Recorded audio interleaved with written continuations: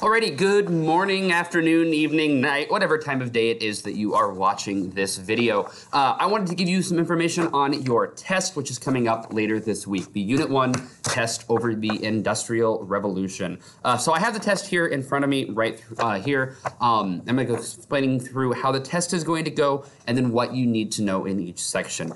First and foremost is you must finish the test during the class time. Okay, you're not going to be able to come back in later at break to finish the test up or anything like that. I'm not going to allow that because that's not really fair for those that do finish in time. So make sure you are pacing yourself on task and getting the stuff done in class. It means you got to be here early and on time, making sure you're not late to class the day of the test and you're working hard the entire time.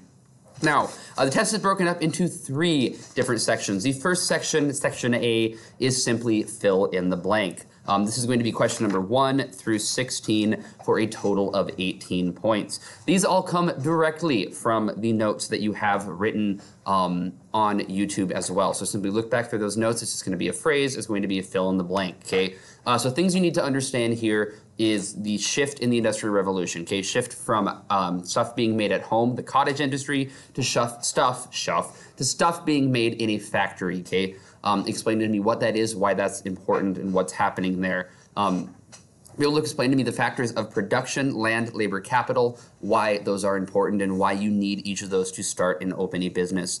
Looking at some of the changes at this time period, okay, the growth of different factories, different inventions like the steam engine, the most important, coming about, railroads, canals, steamboats, all those different things right through there. Be able to explain those. Looking at crop rotation, okay, telling me what it is and why that is significant. All those different things right through there. Be able to explain Adam Smith, Wealth of Nations, 1776, what that is, capitalism, okay, the father of capitalism, and also Karl Marx, Frederick Engels, the foundation of socialism in the Communist Manifesto in 1848. Those come from your notes. We haven't really had a chance to talk about that much in class, but it is on the notes, therefore you are going to be required to know that. That's really it when it comes to the fill in the blank. Okay, I covered most of the things right through there.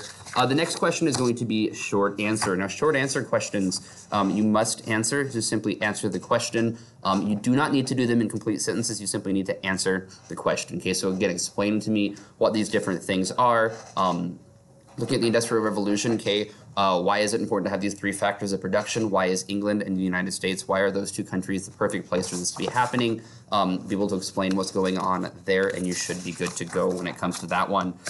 Be able to look at some of the basic economic stuff, okay? Looking into laissez-faire economics. What is this? What does it stand for? Why is it important? Okay, what is that invisible hand just creepily going around? Because I'm weird like that, okay? What is the invisible hand? Why is it there, and what's happening with that? Why are people wanting to leave from working in farms, okay, where you are having a hard labor job, but you have a higher quality of life, to going and living in the factory where you're making more money, but I guess you have a higher quality of life then. You have more free time and you might die, but that's okay. Why are you going to be doing that? Why are cities urbanizing around factories? What's happening with that one? Talking about life in the tenement, what was it like? Why are we problematic in these things? Why were we using child labor and what's the problem associated with child labor? Be able to describe the inside of a mine, casing back to the reading on Moore's Beat, looking at that and describe what's going on there. Why is that important and significant?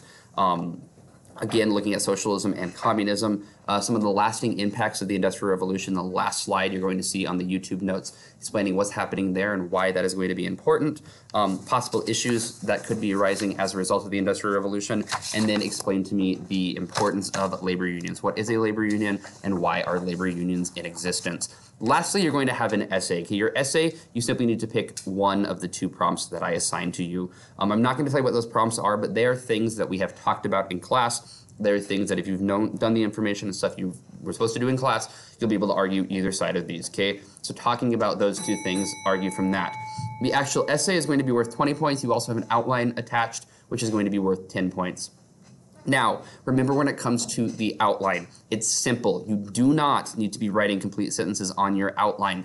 Just phrases, bullet points, so you know where you're going. That is all you need to do on the outline. Do not write complete sentences on the outline. You will not have time if you do that. Again, you must finish this during the class or you will not have a chance to go back and work on that. Okay, so if you have any questions, concerns, please get a hold of me, comment on this video, get a hold of me on an email, or come talk to me in class. Again, your test is coming up later this week. Be ready to go.